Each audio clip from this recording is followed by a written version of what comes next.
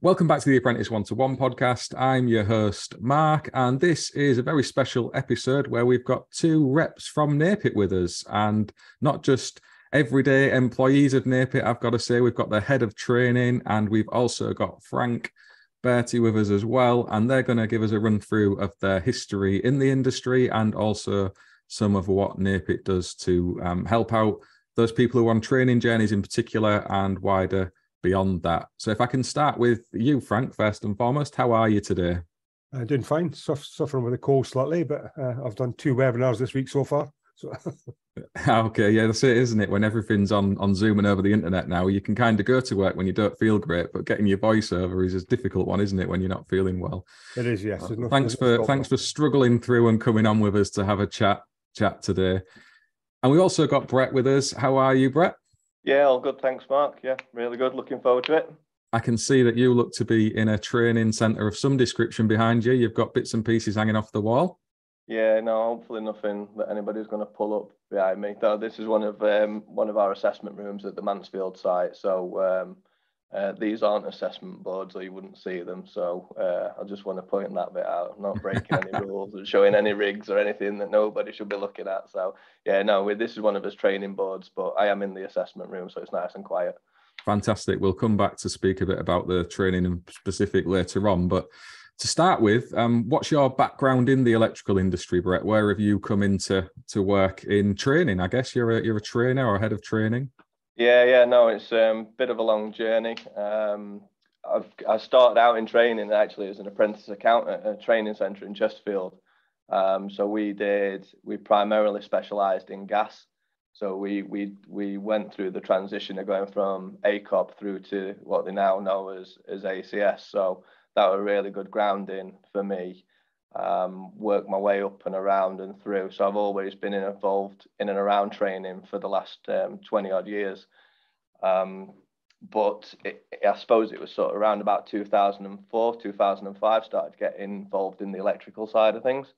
Actually, that was working with NAPIT. So I weren't working with them, but they were a local company to us at that point. So always known the guys, known the team, respected the work that they'd done. So yeah, it's really done lots of work in and around that. And I joined them about 2 years ago now, or nearly 2 years. So all going well so far, unless Frank tells me any different.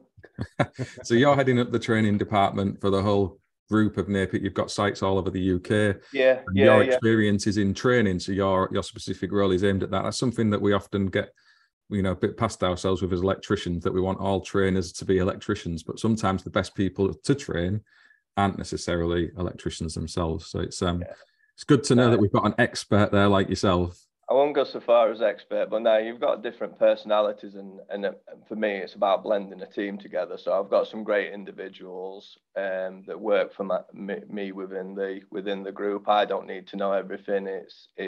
We'll work in collaboration and hopefully deliver a quality product. So I'm trying to look after the customer experience journey, make sure we're where we should be. The guys are supported with the products and resources that they need to be the best that they can be, because it's definitely not about me.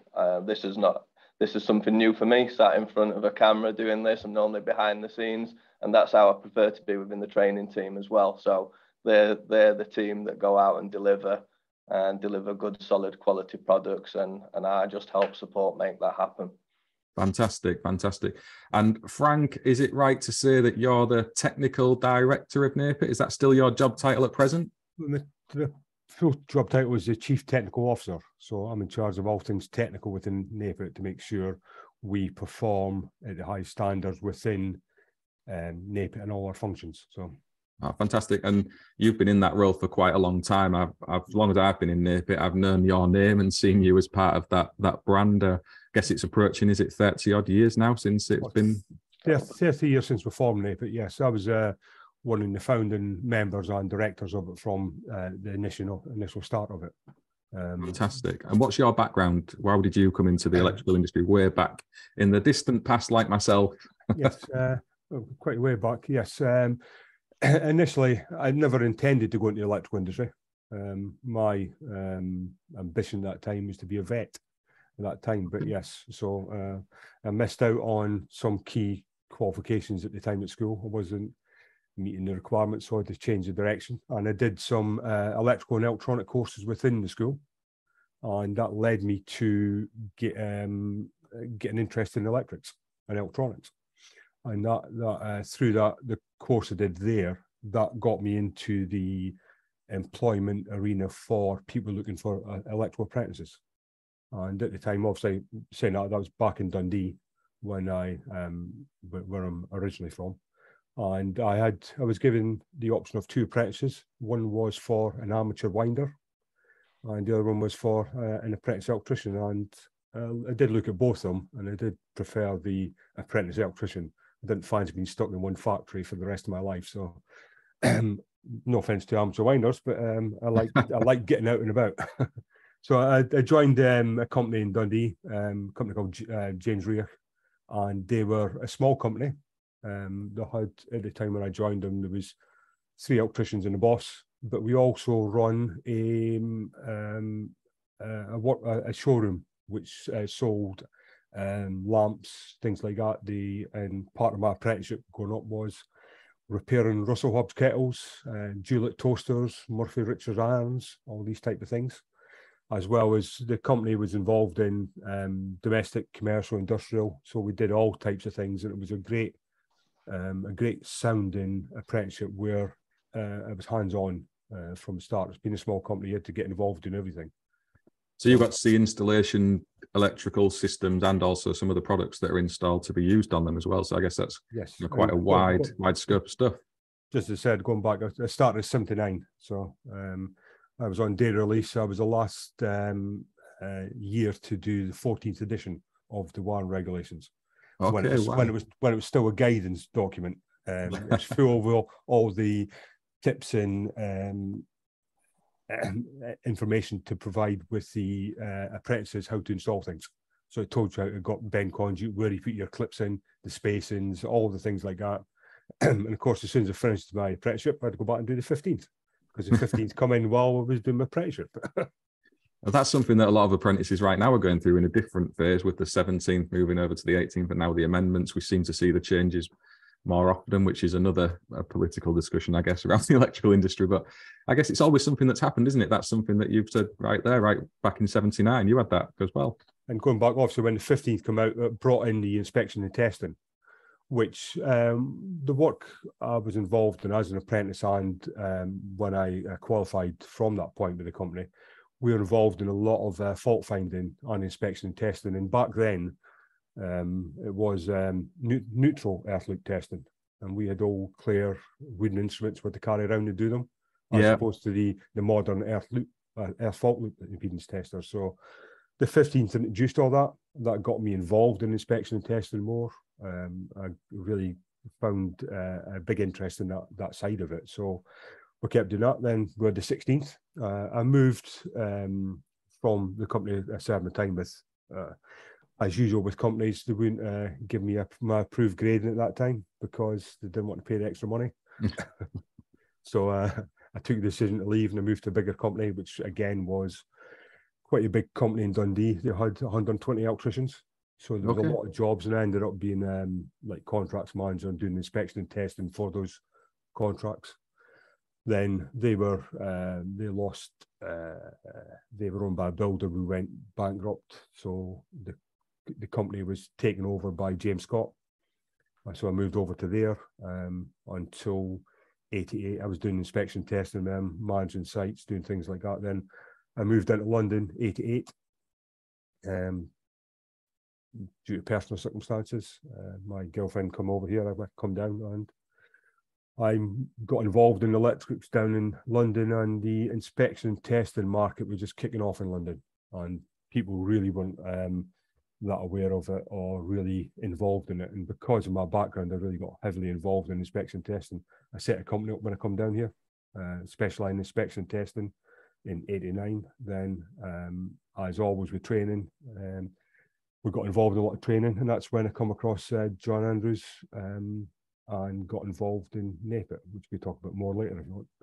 Yeah, I mean, that leads us quite nicely into NAPIT, and there's going to be apprentices who are watching this maybe don't know what NAPIT is. So I guess first and foremost, if Brett, you maybe want to cover this one off, what does the acronym NAPIT actually stand for?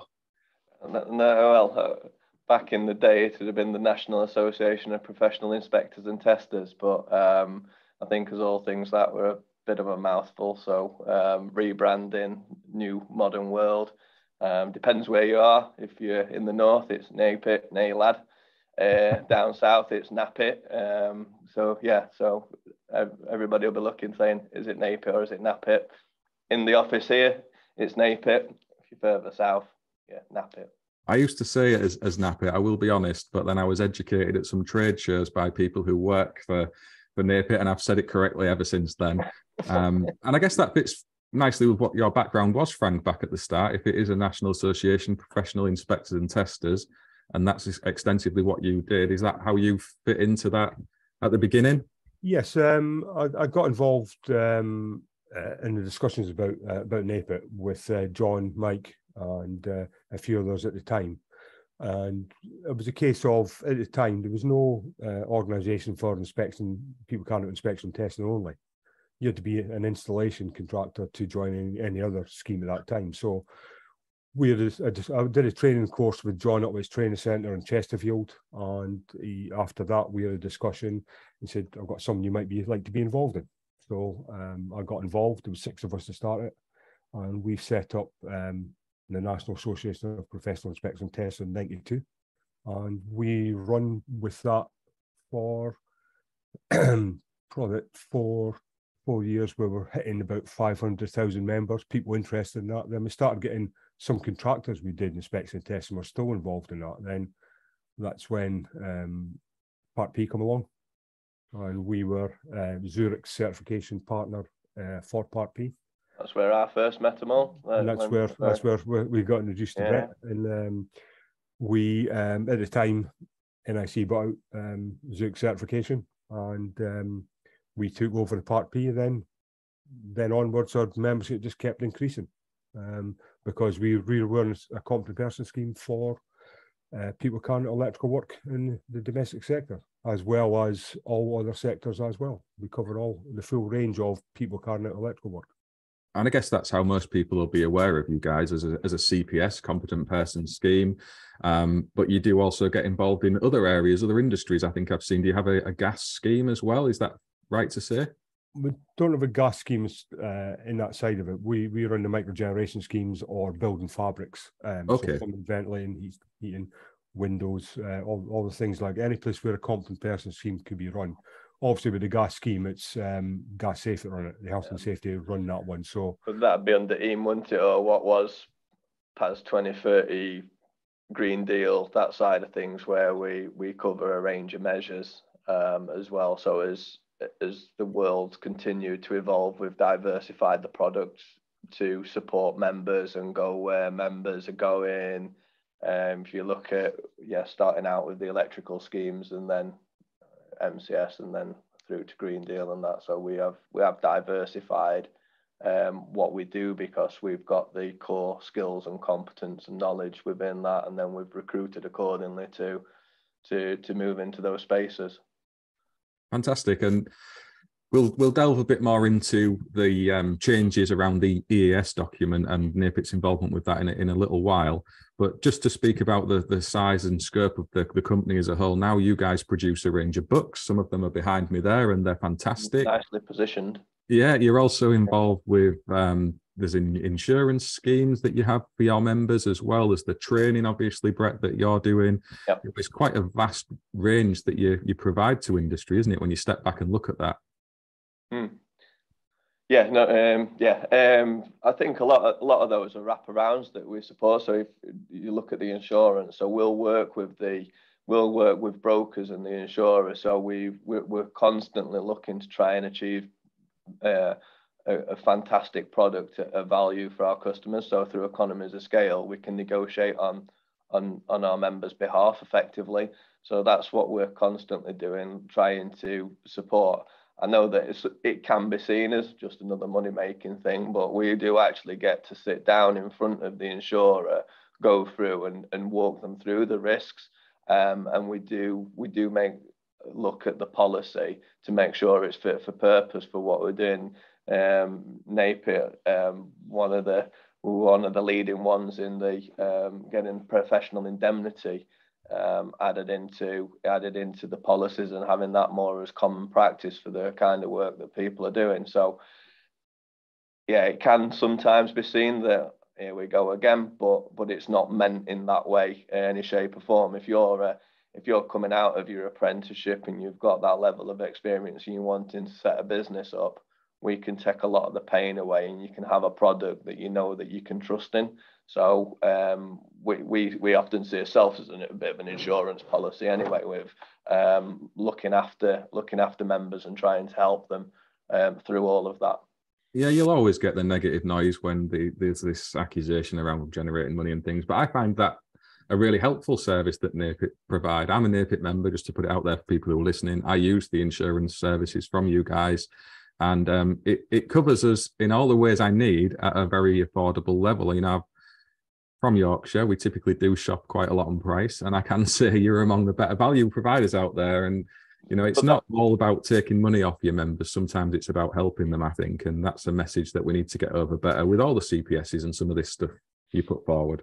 Well, we are having discussions, obviously, with the marketplace that's starting to evolve, and you electricians are having to start getting up on roofs and things, and then that brings a different risk to it. So we are in discussion about what a new insurance policy looks like. If people are starting to install solar PV with more vigor, then we need to make sure that the standard policy does cover people for that, because it is obviously something in the current climate where people have got the gas and electricity bills where they are looking to save money, and again, our members are helping support that as that roll out of becoming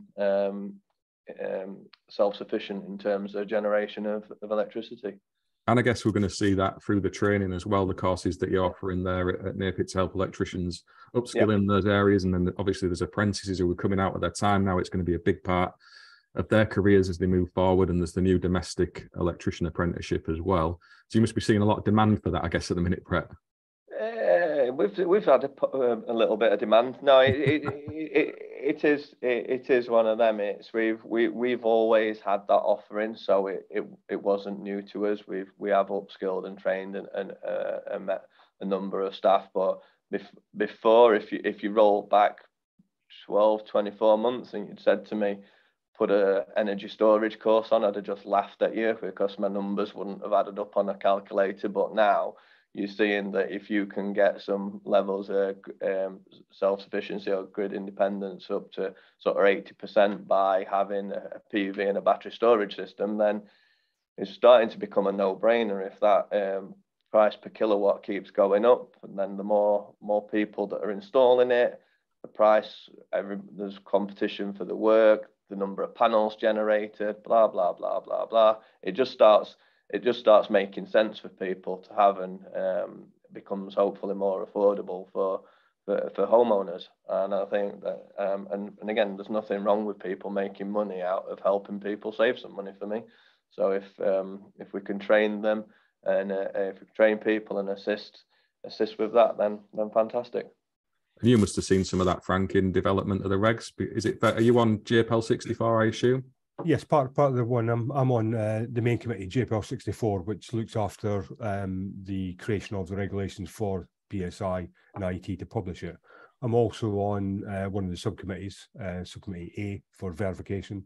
Currently, I'm the deputy chair for that one. So we go through the model forms, and we go through all the changes in part 6. We do part 1, part 2, part 3, and we cover some of the bits on the appendices as well. So the model forms, appendix 6.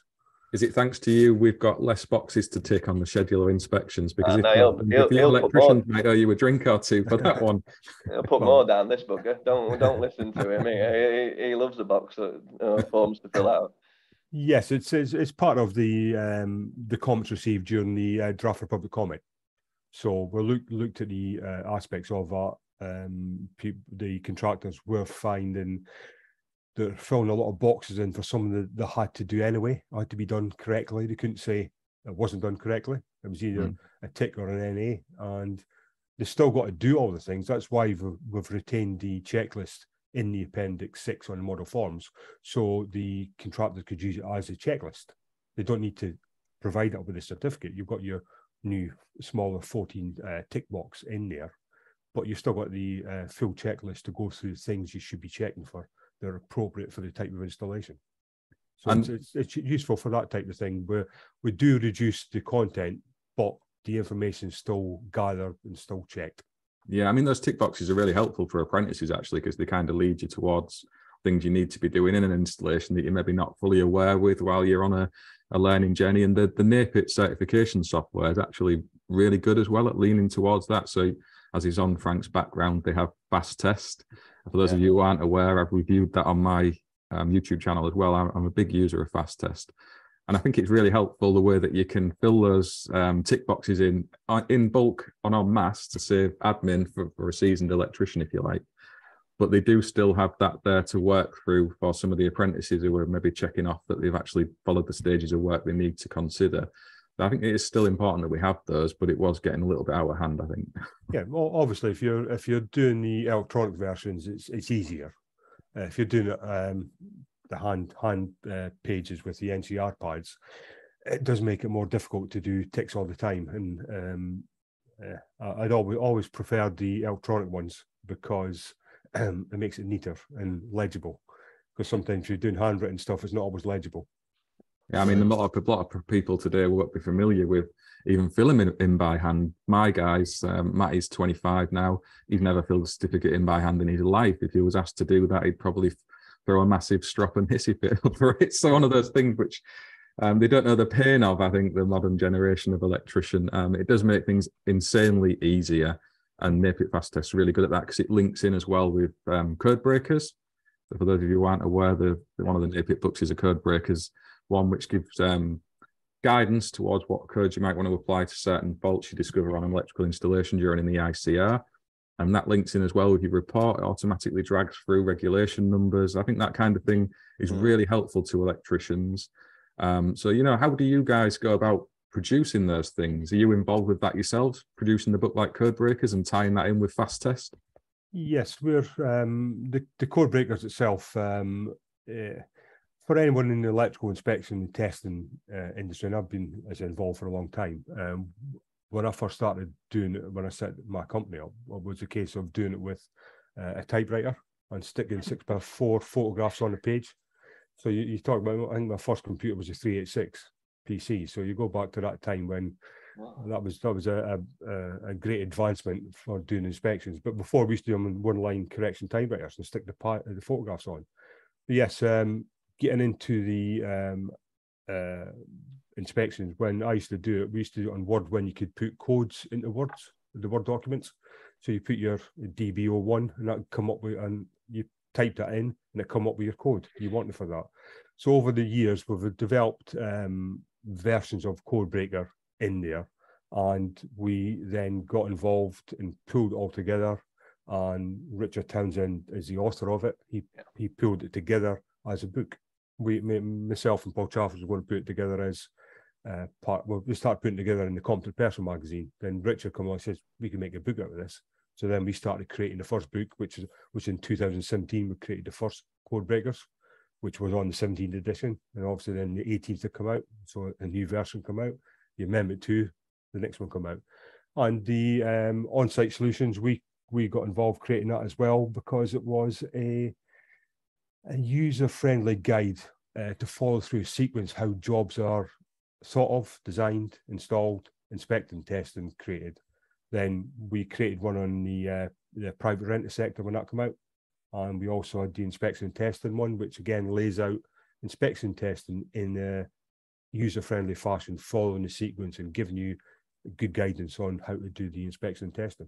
I think the Code Breakers one's the one that the feedback's insane on that, and you may not agree with every single code, but as you said earlier, Mark, I think it gives people a view, and within the regs there are different ways of doing different things, which is why you as the person making the decision on site, let's say, that's where you're the one making that judgment, and you can only make that judgment call. That's why our technical helpline, they have the hardest job in the world. You can't see a job, you're going off of what people are telling you. But yeah, the code breakers, without doubt, has assisted giving people a steer. You know, like I've got friends that are electricians, and they're all carrying one round, flicking through, and sometimes they ask me for questions. So I'm lucky enough I can just drop Frank a message, and I get 24/7 support on that. So it's quite good. Yeah, that's one of the things with electricians. We will never agree on codes. Whatever you do, there'll always be something in there that someone doesn't like. But I think code breakers is universally accepted, has been a very, very good stab at making that happen. And you see the list of contributors. That's what I was kind of leading towards. If you look in the front cover of that book, you've got people from across industry helping you and guiding you towards that. So this seems like you've kind of put your hands up and said, you know, come and help us. We want to put this together and help industry with some coding guidance. Let's see what all your thoughts are. So, I mean, that must be quite an epic challenge trying to get people to feed into it.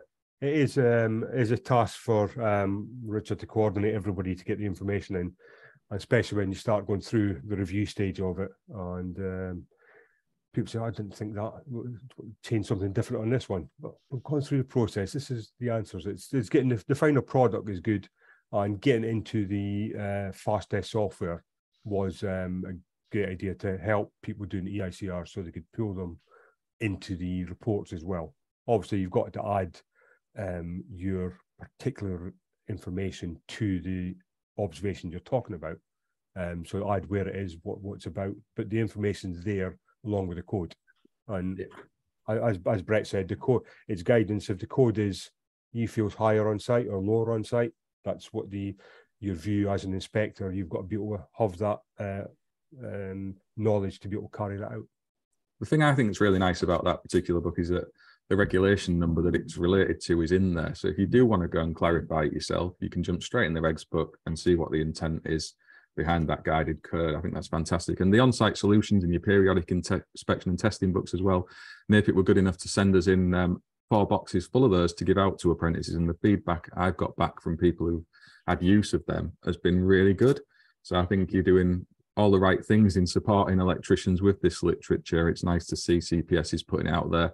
And these aren't expensive books either. When you look at the cost of the regs books and some of the other guidance notes that are out there, you know, it's affordable stuff from a learner's point of view. So you're keeping that cost down to help people out. It's fantastic. Well, it's one thing that we believe in NAPIT is pushing forward the information to people in the industry.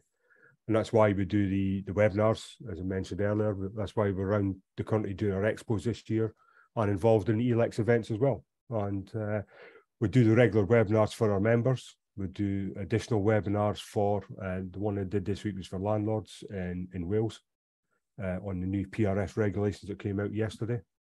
And we did one for insurance industry yesterday as well. So it's all getting the information about electrical safety and the importance of getting things carried out correctly by competent people. Yeah, 100%. And it's brilliant that you're involved at every stage of doing that. And, you know, you offer free membership, I believe, to apprentices as well. Is that true? That's some sort of seamless link. I nearly jumped in and said that. Yeah, we've developed something called NAPIT Foundation, which is really aimed at supporting students, colleges, any training establishment really. So whether you're a student, whether you're the big debate of whether you're a lecturer, tutor or trainer, I don't know what or even the assessor, let's say. So everybody likes a little title. My team want to be called tutors. They don't want to lecture people, but or that's what they say to me. But no, we offer a product called on NAPIT Foundation, which is free to access, and it does give you access to our technical helpline. Gives you things like our Competent Person magazine access, and through some of the CPD webinars that we do as well. So there is some other stuff that's where you can get hold of some products, but in the main, the technical support that we can offer is there for people. So we are pushing that out. We've even, like the sort of rigs, or the boards behind me, should I say, We can develop those for training centres and colleges. So we've got a wealth of knowledge, and we're just trying to help the industry with pulling together a quality product that then they can use and which makes their life easier. That's fantastic. And apprentices having access to the technical helpline is brilliant, because unfortunately, as we know out in industry, they're not always supervised in the way that they maybe should be. And having that help at the end of a phone from an organisation like NAPIT, if they've got doubts or questions on something they've been asked to do, you know, that's got to be a good thing. So if you are an apprentice or a trainee listening to this and you're not aware of it, you can go off and sign up to become a member and have access to that with NAPIT totally free of charge. And it's well worth going and looking into. Yeah. More widely speaking about the changes of becoming a member of the CPS, because lots of people enter into training to be electricians, either through the retrainee route or through an apprenticeship. Short courses, as we know now, have kind of moved into the distant past. But what are the changes in the ES document now? What's the requirement that you need to meet to join NAPIT and enroll on your CPS register? Well, the requirements did change in last September, but through all the advancement of the ES, electrotechnical assessment specification, we've always, and part of my committee work is sitting on that committee to do that. But we've always looked to increase the requirements for the entry levels into the industry. And at the start, when it was first thought about, there was a lot of people in the industry working without qualifications, without test equipment, all the things like that. So it's been a gradual step-up process to increase the entry levels, to increase the requirements for everyone to enter into the industry. And it's each advancement of EES has increased that entry level. Sorry, no, go on, sorry. And then I think if you look at that, Mark, if you go back to sort of 2005, I think it was the 16th edition. If you got the 16th edition qualification, and I even got through 16th edition, or no, it might have been 17th actually. But you go through that, and then that could be, you could apply to a competent person scheme back then. So then 2012 brought about a really substantial change, which because back in the day worked with EAL, City and Guilds in developing, so they're trying to, because you hear Part P courses floating about, and it does make me smile that there's Part P course, but yeah, there are lots of terminology that were knocking around back in the day, but 2012 brought quite a big change. But then I think more so over the last couple of years in particular, the committees getting together, you've got the awarding organisations, the competent person scheme providers, everybody basically within the industry and working in collaboration to pull that document together. So a lot of the qualifications now have got starting to have prerequisites come with them. So I know it's probably not come quick enough, soon enough, but in some ways, but to bring people along and create a journey, and that's where we're at. Where it feels like we're in a really good place moving forward, and it may not always felt like that to get to where we are. I know Frank and the team working on those committees and guiding to where we are. So now it's not I've done a couple of weeks here or there or whatever. You've got to now, there is fully laid down qualifications, depending on the scope of work that you're gonna look in to become a member with, because I do believe that us as CPS providers, we do have a role, because getting a qualification is one thing.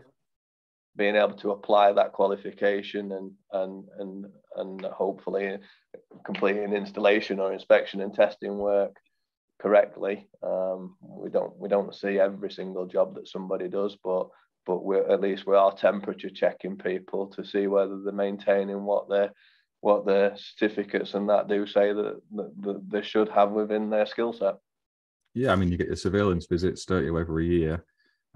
So there is that ongoing checking of your members, but it was more that gatekeeping, as Frank mentioned, that's kind of been reinforced. Now, my understanding is that it's kind of moved towards the level 3 NVQ as kind of That's kind of the golden ticket, if you like. I think there are some other little bits and pieces around that where there can be some legacy qualifications that maybe, don't quite equate to that in terms of what it says on the certificate, but there's some work around, I guess, because of the qualifications older people have done back in the day. But that seems to be what it is. Is that about right, Frank?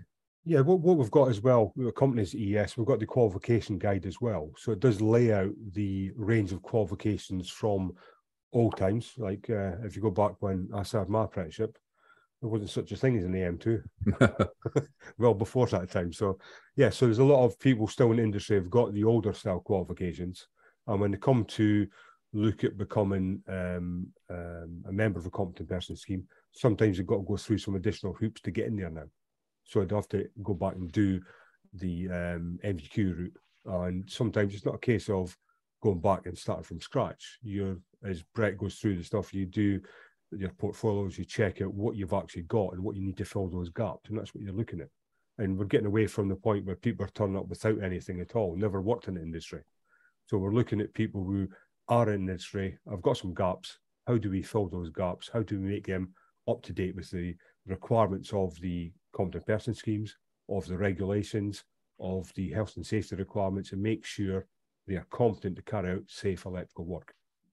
Yeah, I support and agree with that. I think that the EAS is a great thing the industry does. As Brett said, that you all come together. There's the CPSs, the IET, ECA, I assume you're all kind of involved in those discussions and put forward what these standards are, that base point. As long as it's there and it's applicable to everybody and we're all playing on the same field, if you like, I think that's fair enough. I can't see a better way of doing it, to be totally honest. And it does give you a lot of guidance as well of how you look after the different levels of operatives within your organisation as well. So where they should be looked at, where they should be supervised, what type of work they could do, and what requirements as an organisation you've got for your employees to make sure you're not putting them at risk. You're making sure they are trained to do the job safely and carry out the work to the best abilities they have. And if they can't do that themselves without adequate supervision or guidance or whatever you're doing with them, that's all laid out there. So it's not a case of out there, do what you want to do. There's a process you've got to follow.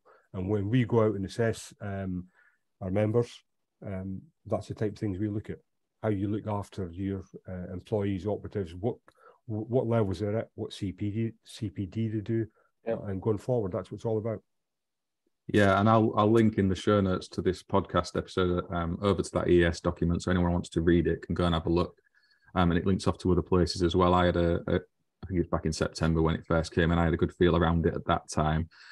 So it's well worth checking out if you are on a learning journey. I guess where it gets muddy for people, if you're kind of fresh into industry and you're training to qualify, you're going to end up in the right place, roughly speaking, to be able to enroll to a CPS. But as we've said, with some of those legacy qualifications, you might end up with a skills scan and going down an experienced worker route assessment, something along those lines. Is that something you offer, Brett, in training at NAPIT, or is that not a course you guys cover yourselves? We do. We've reached out. We're working with a couple of training partners to deliver that. That's not our currently our core skill set within the training department. So we've worked with a couple of partners to be able to offer that for people that are looking to come through. And we're very lucky with quite heavy vetting process. So again, we don't want that to be abused.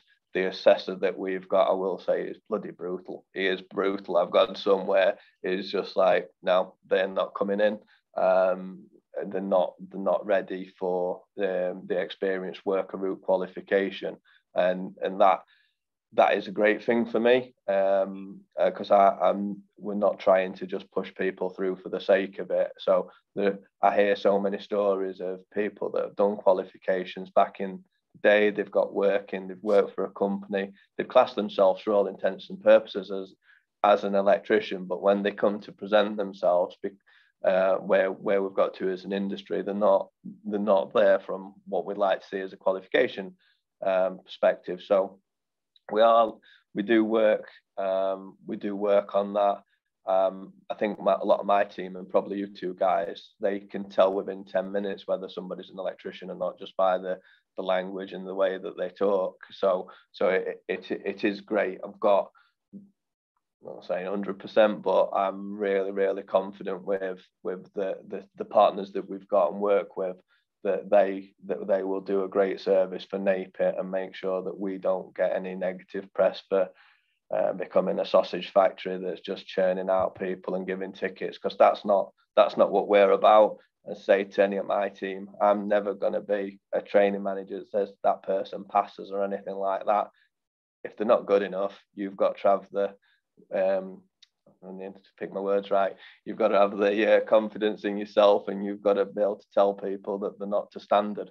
And we'll never pass anybody on a training course that isn't or doesn't meet that standard. Yeah, I mean, it's good to hear. There's got to be that gatekeeping, hasn't there, at the end of the day? You're gatekeeping of entry to be a member of your organisation, but you're also training people. And if they don't meet that requirement, then too right, they should fail. And it's not your fault at the end of the day if you provided the training in a reasonable way. Because, sometimes people don't grasp. It's always bad training. The number of people that want the money back because they failed, it's funny. Yeah, I think that's one of the natures of anything.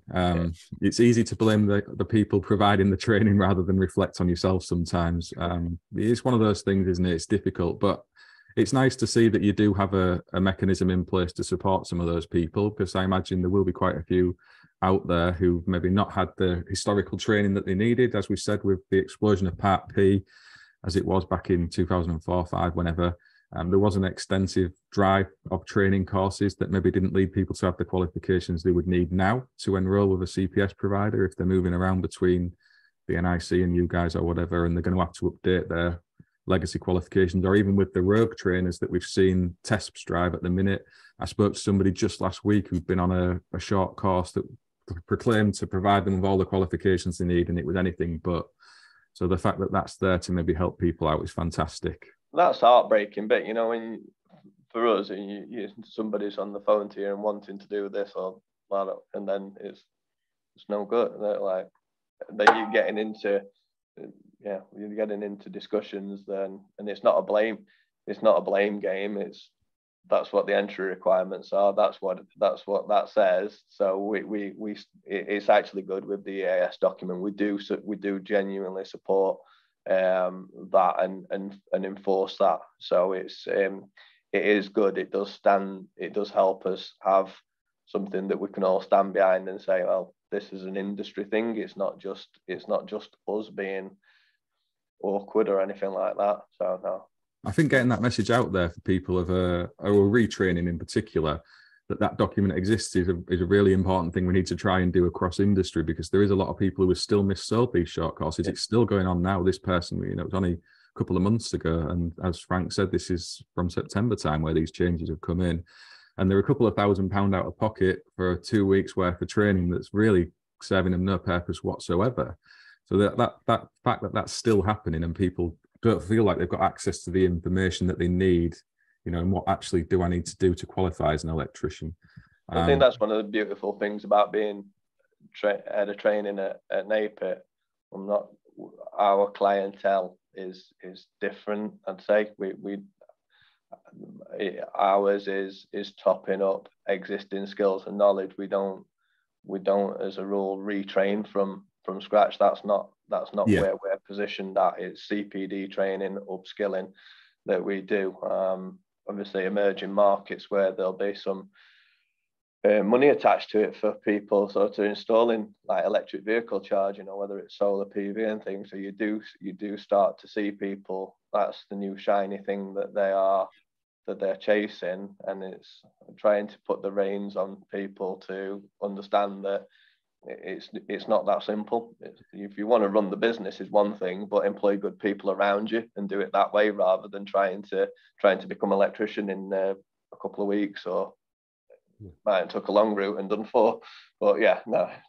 Yeah, I mean, this it wasn't really applying that back onto yourselves at NAPIT. That was more widely in industry, I guess. And TESP are doing that, in fairness, but it's getting that message out there when people go up onto Google and hit qualifies an electrician up in the search bar, and some of these sponsored adverts come up for these courses. We know how it works on Google sometimes. So I think as an industry, if we keep sharing that master message on podcasts like this, I assume you guys will cover it in your magazines and things as well, and at trade shows and events that you go to, and the more awareness we can raise around that is a good thing. Yeah, the thing with the EES, I know the changes come about in September 21, but they were announced in a year before that, the change were coming in. So it wasn't as if they just come in September last year. They were widely promoted, widely announced throughout industry that these changes were coming into effect, and this was going to come into force in September last year. So it was a case of, it was well announced. The people that got caught out with it, they weren't listening to what industry was saying. So that's important. And we don't just bring things in off the cuff or things like that. We do consider them, give a time period for things to come in, even with the change of the regulations. We'll look at the time when it's got to come in, and on the committee we'll go through it all, and we've got a time scale and a program that goes through, and time for it to be implemented and come into force. So, yeah, I think in terms of being in industry, you're dead right, Frank. That information was out there and we were all very much aware of it. But I'm more thinking of people who are fresh to industry and maybe don't read and take in that content, and they're retraining from being a chef or whatever, and maybe the first bit of information they get doesn't come from industry. It's coming from a marketing campaign by a training provider. So it's tricky. It's a hard one to solve. It does still go on. I speak to those people every week with Apprentice 1-to-1, and it's tragic when it happens to somebody, and we don't know any better. But that's not on you guys to solve. That's a wider discussion. Oh, but it's there for us as well to keep promoting the correct message. And I think that's what's down to us as NAPIT as an organisation, and on the training side as well. We're not going to train people up from scratch, because you don't have the information, you don't have the abilities, the knowledge, the experience, and that's what you've got to go through the full route. So, yeah, too right. Is there anything either of you would like to add to the discussion before we close this one out? You've both been very good with your time and given us a in-depth insight to what NAPIT is. Anything else you want to add? There's one thing that's always, I know you promote it quite a bit as well, is it's a safe isolation process that is correctly followed, and every electrician should be carrying a voltage detector, not a volt stick, a voltage detector and a proving unit and a lock-off kit to make sure they are safe when they're carrying any work on any electrical system. And it's just a basic thing you had. I had it since I've been an apprentice. And not necessarily lock-off devices, because when I started, we were putting fuses in, so rewirable fuses. So it's something that is very important, and we try and promote that with our 12 steps to safe isolation. We promote that all the way through the lock-off kits. It's something that's very important that anyone in the electrical industry should be aware of. They've got to work safely. 100%. And if you're working with an employer and they've only got a lock that'll fit one lock, get them to get a hasp. If you're an apprentice, you can put your lock on there as well. So at least you know there's control from the supervising person, and you've also got your own lock on there as well. It's a good working method to get into. We use that in our company now, so the apprentices can know that the power can't be turned back on just because the boss decides it's now safe to do so, and they've maybe not consulted with you. So it's getting into those working methods, isn't it? I think we've all been guilty in the past. I have of not isolating as well as I should have done. But education and raising that bar as a collective industry to make sure that we're not having accidents. Everybody's heard Louise Adamson and her story about her brother Michael, the tragic consequences that come from not safely isolating, and working dead are tragic. So, make sure you are putting those processes in place. Anything you want to add, Brett? No, I'm going to say on the back of that, the standing joke within training, if anybody asks me what I need to do, I'm going in for an assessment. I'm 2391 or something. What do I need to do? So it's just make sure you safely isolate, because the number of people that have failed within the first 15 minutes because they've cracked on basically how they've been working out in industry, and it is alarming. So that's why Frank and the team, we're constantly banging the drum. You've got to work safely. You've got to work safely, not just for you, it's for other people as well. It can have devastating consequences. So yeah, it is, and it's a gatekeeping exercise for getting here at AM2 complete, because you need to do it during the AM2 assessment. And we've had a guest come on here, and the tip I gave them was to make sure they put the key somewhere safe once they had isolated, because that's a fail if you don't. And they didn't, and they actually failed their AM2 for just that reason, which is very ironic, and they found it highly amusing because they were told several times, it's the basics sometimes that you forget. So yeah, make sure you're staying safe. Thank you both for giving up your time for coming to chat. I'm going to pop a link in the description to the YouTube video and the podcast back to NAPIT's website, because that is another vast resource of information, and much of what we've discussed today is all on there. If you want to go off and get a copy of the books we've mentioned, or enroll as an apprentice member of NAPIT, all the information is over on there. If you want to join them as your CPS provider, I can't recommend them enough. I've been with NAPIT now for donkey's years, and I will be remaining so for the foreseeable future. So credit to all of you guys and girls at that organisation. I know sometimes on social media it feels like a bit of a beating that the CPSs often get, and trainers. Brett, I'm sure you've had that in the past. Yeah, just a bit. Yeah, it's not always like that. I think you do a good job. You're just people trying to work hard in different roles within industry. And sometimes it's nice to be nice. So credit to you all. If you've got any comments and you want to ask any questions on this particular podcast, do drop them in below. I'll try and get back to everybody. And as I say, Frank, I know he's all over social media with his own profiles. I can provide links to those as well if he agrees to it. I don't know if Brett is, but if he is, I'll drop those in as well. Yeah, cheers. And otherwise, we'll see you on the next episode of the Apprentice One-to-One podcast. Thank you, Mark. Thank you. Cheers. Thank you for listening to the latest episode of the Apprentice One-to-One podcast, sponsored by Schneider Electric. Please like and subscribe to the channel, get involved with the comments, and we will see you on the next one.